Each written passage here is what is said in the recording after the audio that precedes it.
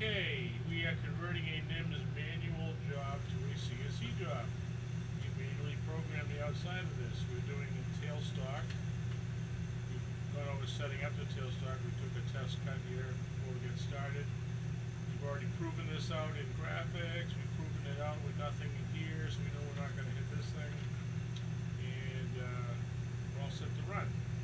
We've actually run this a couple of times already, but this is an all-new setup. So it's our first time running. But normally we would run this at 25% rapid rates. We would not slow down the feed or speed of the spindle, but you want to make sure that your geometry coordinates are correct and not over here or crashing into things you don't want to. So that's why it's good to dry run and prove these things out, or air run these things before you actually run. You could be doing this for years, and then 10 years later you're so confident you're thinking, yeah, everything's fine. Before you know it, this thing gets buried in there. I've seen it happen. Alright, let's go.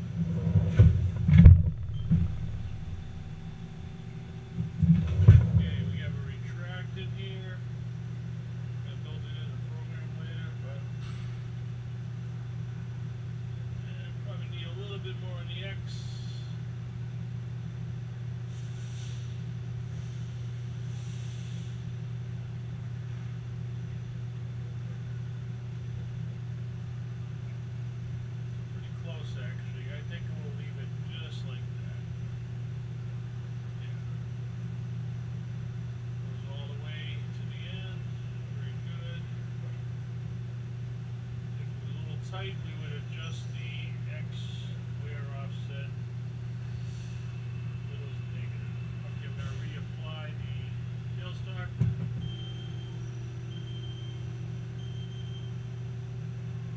the foot pedal. Everything's good. Recheck this. Make sure it's still applied. Very good.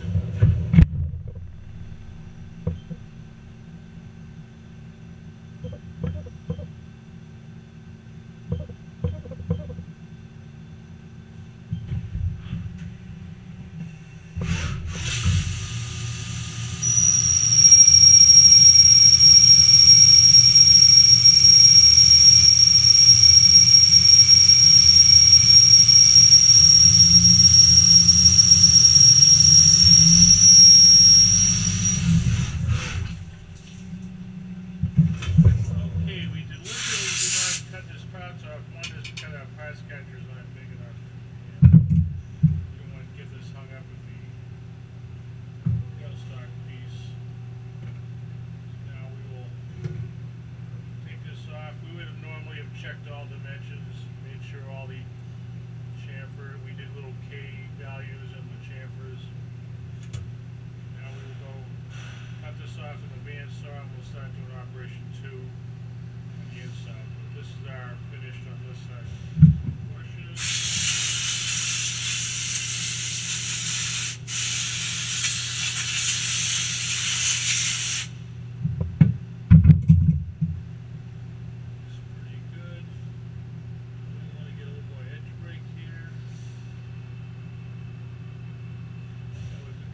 Make sure you got your tool node radius called out for your tools, and make sure it's correct. Tool nose radius is a setting in